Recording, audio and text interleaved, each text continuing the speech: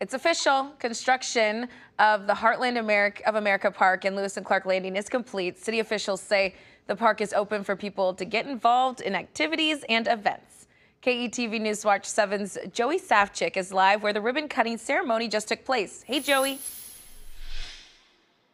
Hey, Waverly. If it looks like I'm having a good time, it's because I really am. This is blissful.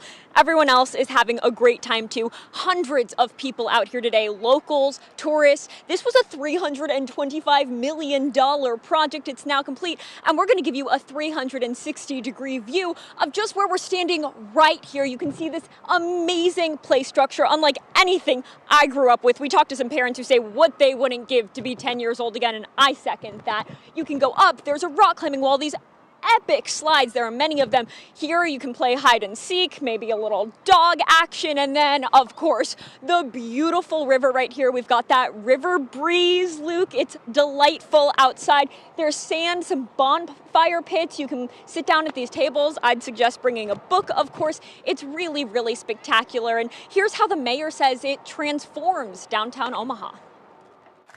I visited Omaha the first time about 30 years ago. Now think about this. There was no CHI Health Center, no Charles Schwab Field, Bob Carey Pedestrian Bridge, or String of Pearls along Abbott Drive. There was no Luminarium, Steelhouse or Holland Center, Millworks District, Builders District, Capital District, Downtown Hilton, Marriott, or Mercantile. What a list. We have come a long way in just 30 years. Every one of these developments impacts the future of our great city. Now we add Heartland of America Park and Lewis and Clark Landing, and soon a modern streetcar to connect people to all of these great attractions downtown. And I've just made a new friend. Hi, Vincent. I'm Joey. Hi. Are you having a good time at the park today? Yes. Tell me why.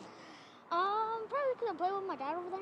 It's pretty special, and making new friends is what this 72-acre downtown space is all about. Back to you, Waverly.